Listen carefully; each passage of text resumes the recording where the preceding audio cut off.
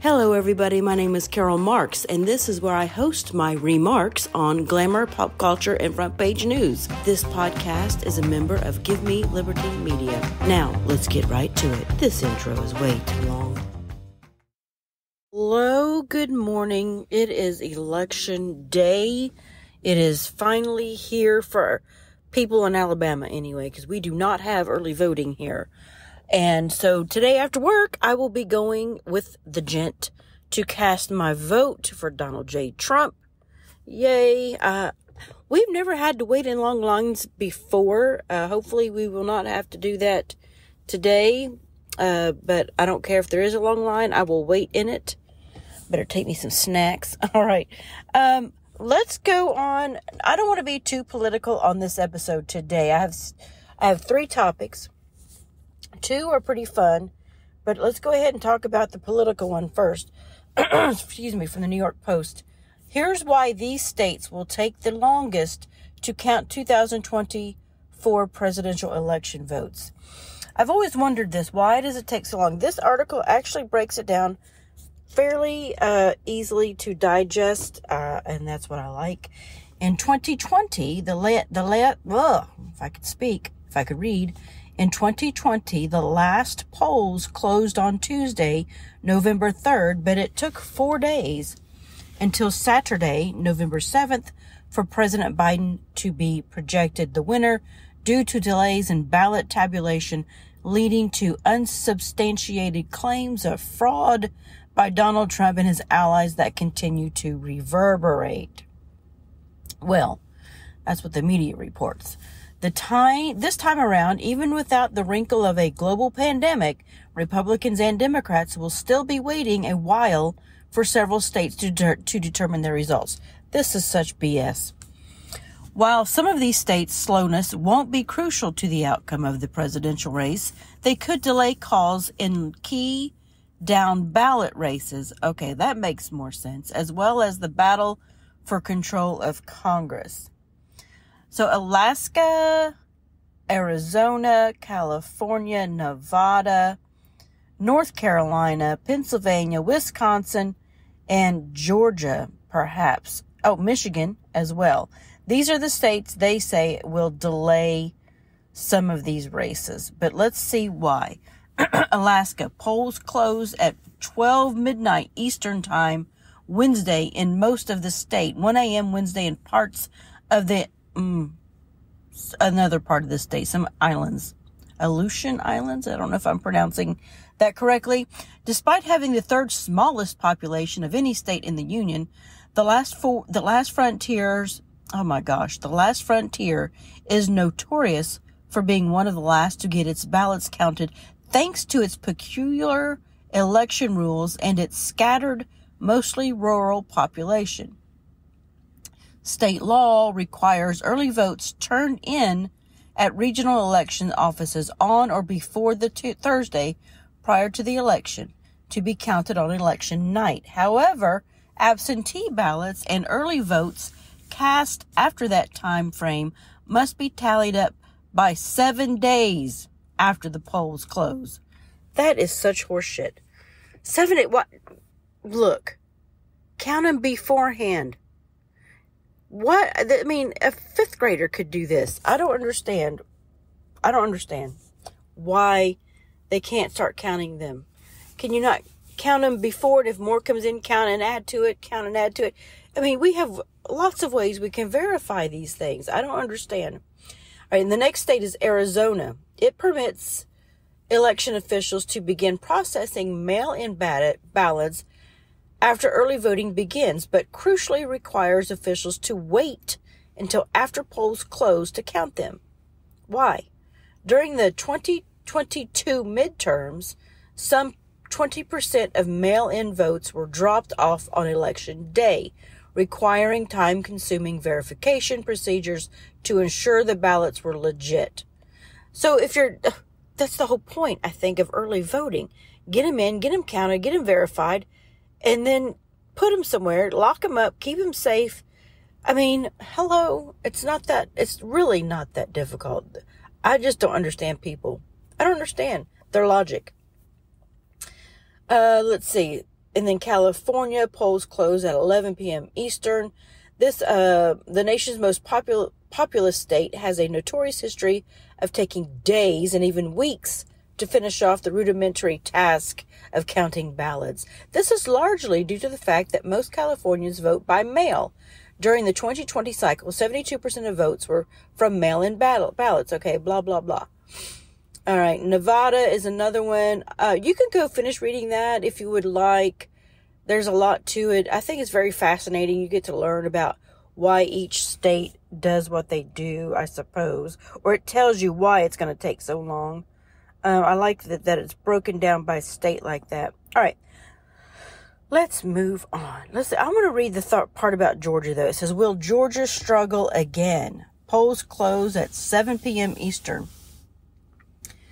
Georgia was the very last state to be called 4 years ago. Since then, lawmakers in the Peach State have taken steps aimed at speeding up the reporting of results and reforming the election process.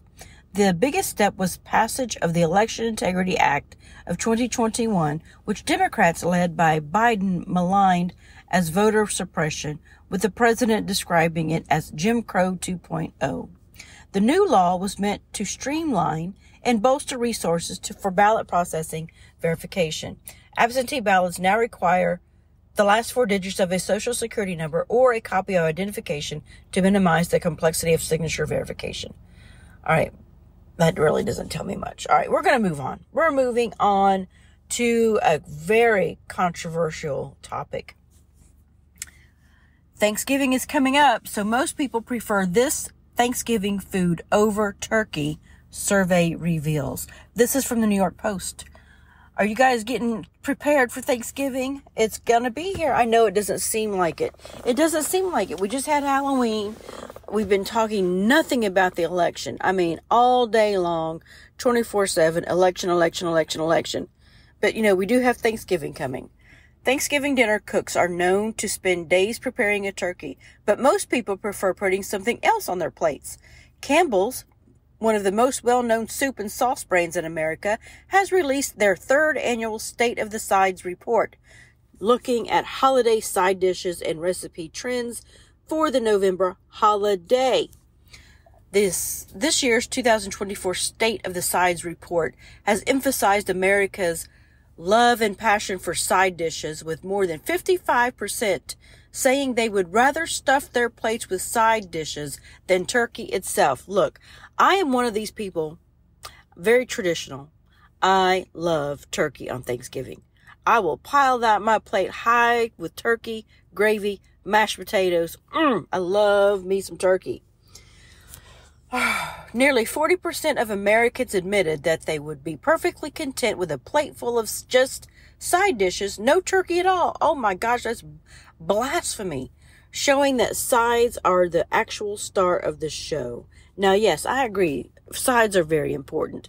To me, the perfect Thanksgiving plate would be turkey, mashed potato, gravy, green bean casserole, and some cranberry sauce, and maybe a roll.